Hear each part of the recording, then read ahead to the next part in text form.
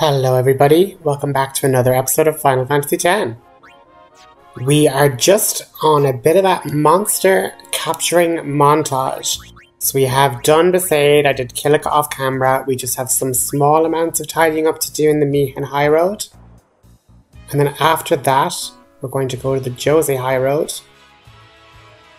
But as I say, I kind of cut these bits out because I literally had like 3 hours of footage to show you guys of me literally capturing all the different fiends, going back, double checking and things like that. But I don't really see like the entertainment value in it, but I kept some of it in just to kind of have a little bit of a chat with you guys just on the series and on how it's all been going. And I just really, I suppose, like starting back like at episode 1 in the playlist, like I was brand new to YouTube, brand new to all this editing and stuff, and like every minute of footage was like, I suppose like a newborn baby. I couldn't like be given to part with it or anything, and I wasn't wanting to cut anything, and I didn't want to cut any of like you know, my audio or my dialogue or anything like that. So I suppose to then be at the stage now where I'm having hours of footage of like just capturing monsters and stuff, and then being able to say, no, I can condense this down into, you know, a 3, 4, 5 minute clip of just a small little montage, because that's all you guys really need to see in terms of like a guide. Like literally just go to the different zones in, you know, the Mihen Highroad, in the Kilika Woods, in Besaid, and just put on your 4x speed, put on your auto battle even for these like easier battles, and high encounter rate, and you can literally blitz through this in 40 minutes to 50 minutes, you know? But like where I'm at currently now, I'm literally like maxing out the sphere grid at this stage. But as you can see, we got 10 of everything in the Mihen Highroad, got everything done in Besaid, got everything done in Kilika, and you know, we did the Thunder Plains earlier on in the series, back way before you know, we even beat Lydia Unaleska. And next up on our list is just the Djose Highroad and then Bikanel. And once those two things are done, we've basically completely completed everything. But as I say, I've now kind of just off camera for maybe about like a guts of like 10 hours. I've just been collecting the stat spheres for like endgame stat maxing and things like that. And like while I can definitely, like once we get to around that time, I can like give you guys kind of my explanation, my kind of breakdown on what I trained against, how I trained things. But like I definitely wouldn't say I did it like optimally. I really think, you know, there's definitely some fine tuning I could have done, but like this has been genuinely my first attempt at stat maxing in the game. So like I've literally gotten to the stage where I filled the sphere grid in such a way that like all my characters have quad 9 HP, triple 9 MP, and then max 255 in all their stats. So I mean, it's just going to take a little while longer just to get every other character in the game to that level, but even if I can just get my main trio, that'll be great. On these little birdies, they were the hardest thing to find in the Djose Highroad. But if you stick around that little pointy rock and kind of go from like the sunlight to the shadows, that's kind of where I found them spawning relatively more frequently, you know, like you see them there again. And as I say, you can kind of have a pen and paper and count them manually if you want, but realistically the battles are going that fast, just keep hammering on the auto, and then once you see that like the capture limit's reached, you can like move on. And so the Djose Highroad is technically that high road plus this area of the walk to Guadasalam with all the Ochis and stuff, so just collect a gong there. And once you enter Guadasalam, we get a cutscene. You want to start something? If it would please you to harm a defenseless old man, then burn me, boil me, it matters not. Huh? Lord Seymour is gone. No lord rises to take his place. The Guado merely wait for sin to come and finish us off. Why should I care what you do to me? Oh. If it meant rejoining Lord Giskel and Lord Seymour, then your taking off my head would be the greatest kindness.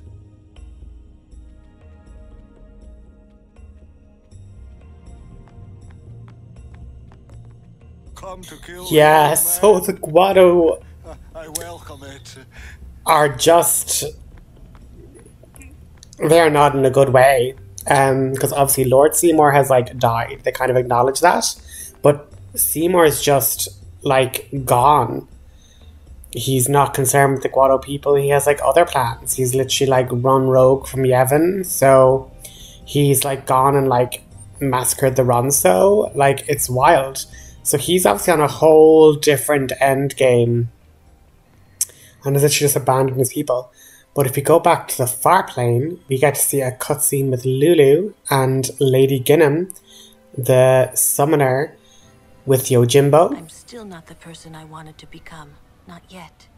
I'll come back to let you know how things went. I hope I'll bring back good news. When Lord Gisco And another was cutscene alive, with Trommel. the Guado knew prosperity and honor. But now, we Guado wither and crumble. I myself could have done more to stop this. Forgive me, Lord Gisco. I suppose it's like a deeper, dialogue on changes in leadership and when,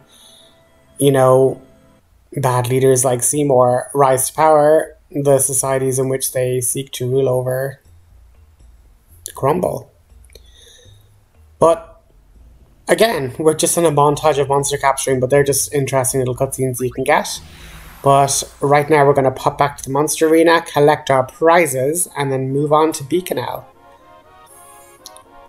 So, with all of the mixtures of different flans that we've captured between Gagazet and, Besaid, we get 60 twin stars, which are super useful. I think they give the party 0 MP cost when you use them with the use command. I forgot I even had the auto battler on until like way too long into it, and I went, oh wait. So the jumbo flan is literally immune to physical attacks, so you just need high magic to beat him, and he actually drops magic spheres, so I had lots of fun farming against him with Aeons. And then I just knew myself, we aren't in the stage to like fight these creatures, so I just got them logged in the monster capture, got the few bits, and then started capturing in Bikanel. They range from the big monsters that are like tough to beat down to the rare monsters like the Cactuars, and then just your other monsters that are just annoying without status protection and stuff. But yeah, like literally just put on your 4 times speed, your high encounter rate, and just capture away, But the Cactuars are a rare enemy, but we're actually also here for Rikku's Celestial Sigil, for her Celestial weapon to reach max power. And so basically the rare Cactuar monster is not going to be any issue to find. But also keep in mind, I've been having Rikku and the guys fight with a Distill Mana weapon, so anytime they get attacked or they attack a creature, it will drop MP spheres, which allow me to basically level up Anima's MP super high, which we're going to need when we're fighting Jumbo Flan, who we saw earlier in the episode. But yeah, I'm just super happy that I've kind of gotten to the stage now where I'm able to like have max stats with my characters, and I actually feel like I'm going to achieve that kind of goal in the 100% run, which like seemed like such a pipe dream way back in like the early episodes. But I just want to thank everybody for all their support of the series, and like one of my episodes received over 100 views, and I was like, oh my god, like this is amazing. Like I honestly was blown away by just even the engagement, And so I just hope that when we get to the final part and this kind of series is concluded, that I can carry on some viewership forward. But there's a sandstorm just ahead of us into that little area there, And basically we have to play hide and seek with Cactuars. And that's why I was saying that if you have capture weapons, you're basically getting access to 10 Cactuars super easy. Because what you have to do is, you have to go find the Cactuar based on the vague description the stone tablet gives you. You play like the traffic light game, where it's like stop, go. If they're looking away, you can move, but if they look towards you, you have to stop. And then if you win it, you get a prize. If you lose it, you don't quite get a prize. But like, unlike every other Celestial weapon, like this one has like the least requirements. Just do the minigame. If you succeed, great. If you don't succeed, whatever. It doesn't matter. But it's just completing this task and you get the sigil. It's perfect. Literally nothing else to it. So we found the first one. He is in the oasis by the water. And then it's giving us like a whole explanation of like, you just sneak up to the Cactuar, try not to be seen. And what's interesting is that the Cactuars seem to speak Abed.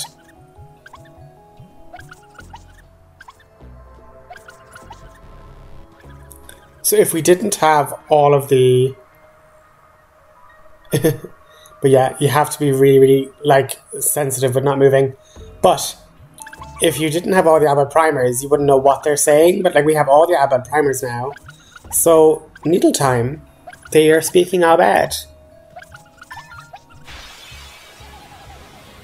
And yeah, we hear the little ding, and we basically get a forced fight. But if you have a capture weapon, they're just regular Cactuars. It's not as if they're any way more empowered or like a unique enemy Cactuar. So you can just capture 10 Cactuars, get that maxed out, and you don't have to be traipsing around the desert to try and find them. But yeah, you basically get the sphere. If you get like to successfully get all of them, you get like a better reward at the end. But I'm only here about the sigil. Bring it back, and then you unlock the next kind of hint as to where to find the next Cactuar. And on this will go for the other like 10 gatekeepers. But a couple of them are in pairs, so it's not so bad.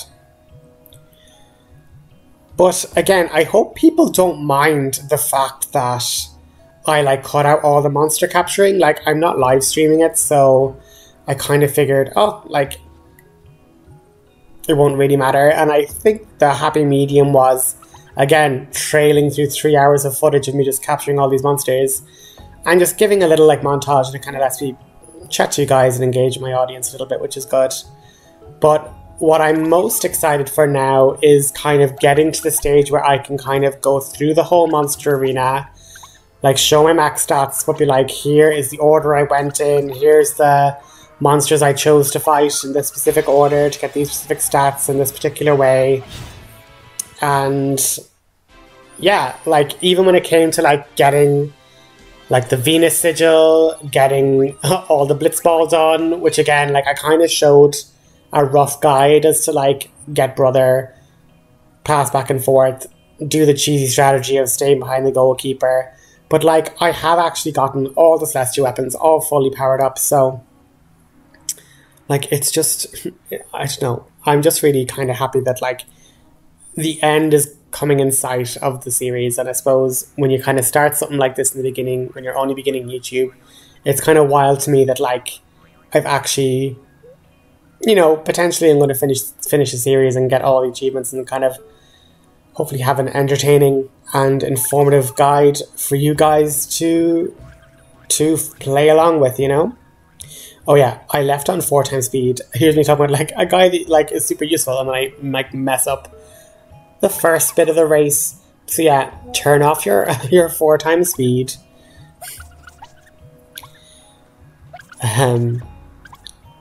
But yeah, like I'm literally at the stage where like today I managed to get one of my characters like max HP, 225 and everything, including magic, accuracy, evasion, and luck. So like the sphere grid is literally set up to maximize everyone's stats, and then like one of the last achievements typically in the game that not many people get is literally filling the entire sphere grid with like every, you know, type of sphere and having every character activate everything.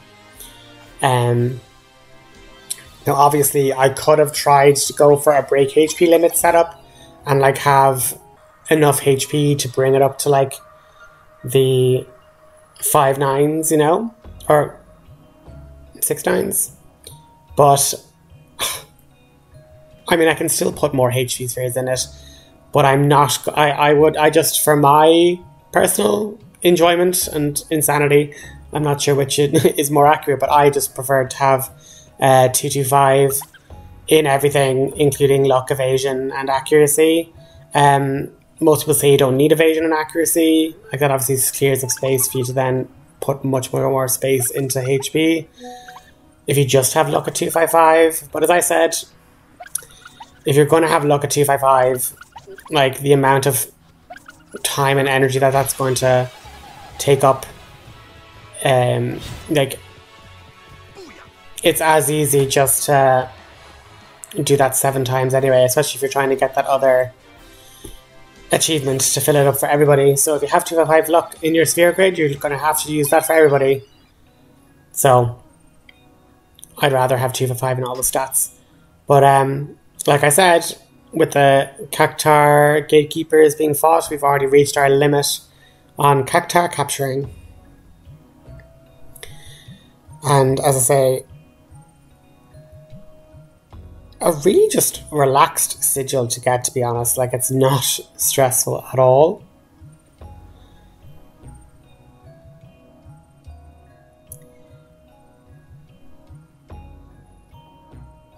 Like, especially when there's no prerequisite to, like, you have to succeed in all these traffic light games, or you don't get it, or you have to retry it, or, you know, you just find them, do them, doesn't matter, you know?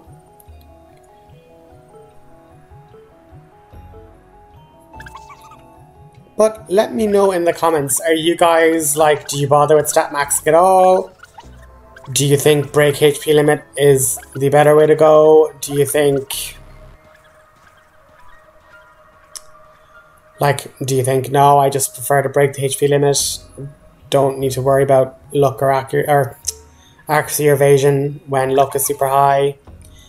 And, like, what's your kind of go-to team? Because I would like to challenge some of the Dark Aeons with different characters, because I mean, I feel like the go-to is Waka for attack reels, Rikku for mix, Tidus for his multi-attack overdrives, Yuna for Aeons, but, like, you never really see, like, Orin, Kamari, Lulu, like, taking on Dark Aeons. So I'm wanting to, like, max them out, so for at least 1 or 2 of them, we could, like, let them kind of have a moment to shine and show off them with max stats, their max celestial weapons and everything. Because, I mean, like, Lulu having, like, multi-flare, you know, as an overdrive, or, like, multi-ultima, like, that could be cool. Like, with her magic booster and everything else. I mean, like, because, like, I've been looking up, like, you know, different ways of fighting the Dark Aeons and other optimal ways and everything else. And, like, I've seen some that are, like, if you give magic booster items to multiple members with max magic, like, you can basically do ultima to, like, take down certain Aeons, like, in really effective ways. And like that, I kind of put the time and the effort into maxing all the stats, so I want to kind of have fun with the battles and not just kind of, you know, just have a situation where it's like, oh, like, I'm just going to do what every single other like, playthrough and guide has done, you know? Because, like, this game's been out for ages. I am by no means the one and only guide out there. But I'm also not going to use Zanmaru. As fun as that is, you know, Yojimbo's insta-kill overdrive is not quite the vibe. And just a little note on this one, you have to leave the area or this little Cactuar won't be here. So it says, like, oh, he's playing in the dunes, but, like, you can't just go to this dune straight away. He won't be here, so you have to leave and then move back with the map transition. And I suppose it's just funny how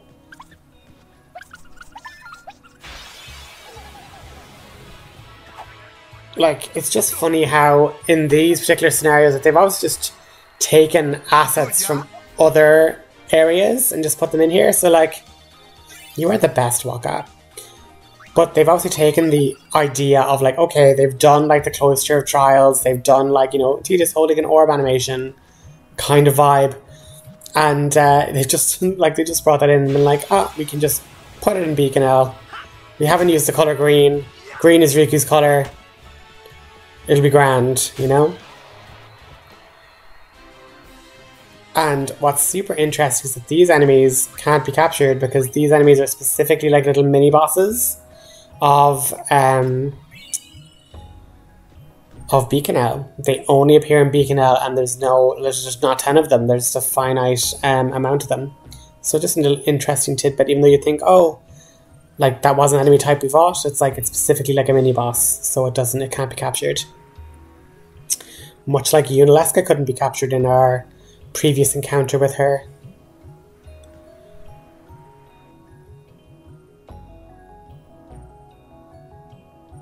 But with this Sigil gotten, we only have Waka's left to get. And I mean, we've finished off Bikanel Islands capturing, which means we've Waka's Sigil. And then after that, the rest of our capturing is in the Omega dungeon, as well as another area that we haven't unlocked yet.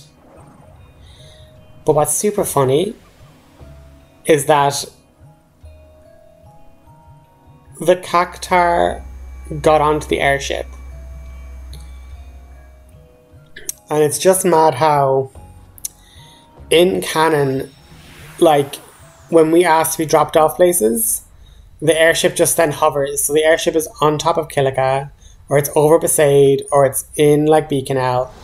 But basically, you go there, you go to where you fought Evray, so go up to the like outer area of the ship. And at the very tail end, we have the final Cactuar. Because once we beat this guy, we immediately find the very last one. But this one's really trippy and really wibbly wobbly. But yeah, I like the fact that it kind of shows, yeah, the airship is actually flying, docking, and letting you like explore a particular area. And it's just up off screen. And the save point just lets you like rise like the Cactuar back up to the... But yeah, the camera angles make me nauseous. It's not nice.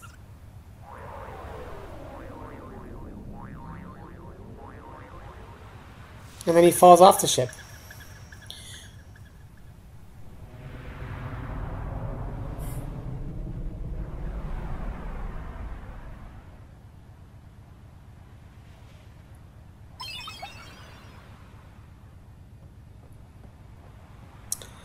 One of the only like cutscenes with the skybox, which is interesting. And again, we have the orb here, but then the texture doesn't load the airship, which is funny. But then again, you just run, bring it back to here straight away, and then it says, oh, the last guy's always behind you, and so it instantly spawns the final gatekeeper. And then once you've done this, like at this stage I was like, oh, just let me be finished with these minigames. But obviously if you end up getting all of the personalized orbs, you get like much better prizes. But I didn't do that. So I'm getting you 100% of like the game complete. I'm not gonna try and 100% every single little challenge. If in your mind I failed before I started, that's fair enough, but the objective was the Sigil. I got the Sigil with only like 2 failures. I don't think it's particularly bad. But once you put in all the different stones, you just get like a little sad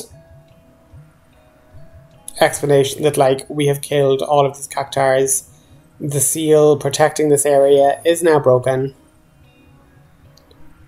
They're all gone for good.